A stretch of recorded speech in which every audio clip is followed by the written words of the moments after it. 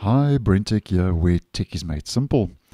So in the Google Chrome web browser, when you sign into a Google service like Gmail or Google Drive, just to mention two examples, what happens is you also get signed into the actual browser automatically as well. Now, for some, this may be preferable because what it does is it makes sure that features like sync or personalization options are enabled automatically. But for others, this may not be optimum. There could be a couple of reasons for this, and I think the first would be privacy.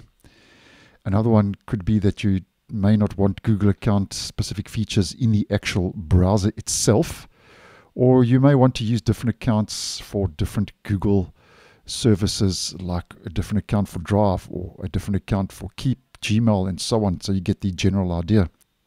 So if you want to stop getting signed into the browser automatically when you sign into an individual service, then just a quick video to show you how you can actually stop this and prevent this from happening. Now, it's actually quite simple.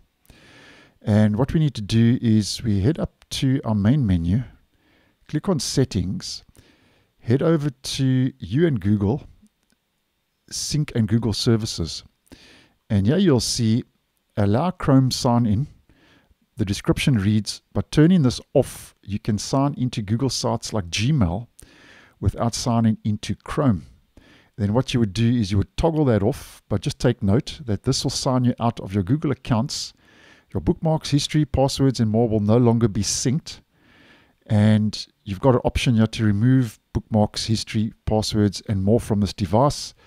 And it tells you what it will delete, and you can obviously retrieve your data later by signing into Chrome with that preferred Google account. And then you'd click turn off, and there may be a chance that you would have to restart the browser for this to fully be enabled and to actually enable or disable this setting. So I just thought I'd put it out there.